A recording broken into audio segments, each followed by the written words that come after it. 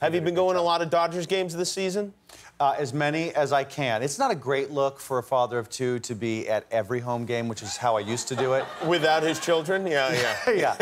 It's good if the kids are there. Right. So now I drag the 8-year-old there, and she digs it because there's a lot of sweet and salty stuff there. Yeah. You know, great food at Dodger Stadium, a good show they put on. And they got great Wi-Fi for, you know, Netflix or whatever streaming service you're into in the 4th inning forward. I see. You were watching that, or No, no, no, she's into it. She is watching that. Yeah. Have you ever thrown out the first pitch at a Dodgers game?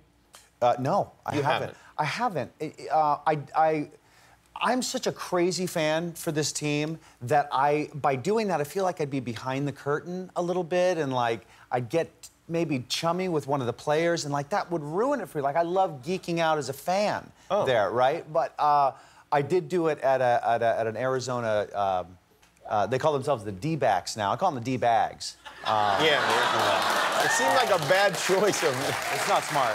The Diamondbacks, yeah, right. Yeah. So I threw out a pitch for the D-bags about I don't know 5 years ago, and of course the Dodgers were playing them. It was in Phoenix. I was not going to have my beloved in the dugout looking at me throwing out a pitch for their division rivals. Fernando Valenzuela, you mean? Right. He is dear. So I wanted to wear my Dodger hat out there to throw out the pitch, and of course, you know, the D-bag higher up, you know, he wasn't having that. Right, you're on their field. They don't want that. He gave me one of his hats, you know, for me to wear while I'm throwing out the pitch there on their mound, and I said, oh yeah, sure, no, I'll do that, and I put the Dodger hat in my back pocket, got out to the mound, and of course, threw the Diamondback hat and put on the Dodger hat, threw it. Oh, there you are. All right. You are wearing, wow. Decent form. I did not fall over immediately after that. Nice form. I threw a seed. I was very happy I didn't bounce it. But as you can see there, yeah, I put the Dodger hat on right before I threw it.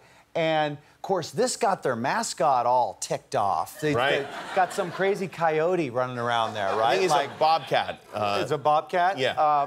You know, if you're going to call yourself the Diamondbacks, like, let's put the mascot in a snake costume. Yeah, right, a snake. Let's slither out and come after me if you're going to. So the bobcat chases after me, and he rips off the Dodger hat, throws it on the ground, and stomps on it. And you know, of course, everybody goes crazy out there for that. Yeah, right. You know, you can't get crazy about anything more. You were humiliated by a man in a giant cat costume. Let me tell you what's humiliating. Having a hot tub in your center field. That's humiliating.